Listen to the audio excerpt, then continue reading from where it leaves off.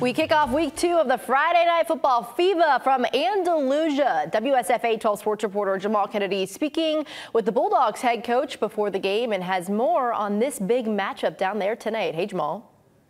Good evening, Rosie. I am here standing on the field in Andalusia where the Bulldogs are getting ready to face off against the Bulldogs. It's Anniston and Andalusia, a rematch of last year's 4A quarterfinals matchup. It was such a close game, 35-28. Going in Andalusia's favor, of course, and joining me now is the head coach of these Andalusia Bulldogs, Trent Taylor. Coach Taylor, thanks so much for being here. Want to know to start the season, big win last week in Op. You got another tough test tonight, huh? Yeah, no doubt. Well, first of all, thank y'all for being here.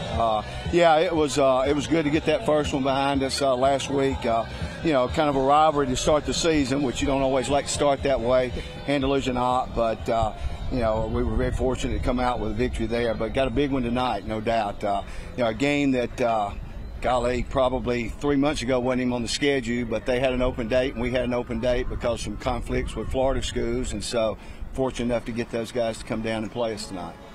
What are you then hoping for from a game like this? Obviously, this was such a close game last year in the playoffs, and that's a really good team on the other side of the field. So what are you hoping that you can get out of your players? Well, you know, this point in the year, obviously, you're just looking to see, okay, you know there's areas that you need to improve on. And, you know, so the biggest thing for us is, you know, get a game like this under our belt, see some things on film, and know the things that we need to work on. All right, Coach, thank you so much for your time. Kickoff tonight is at 7 o'clock, Rosie. We'll have the highlights, of course, on the Fever shortly after 10.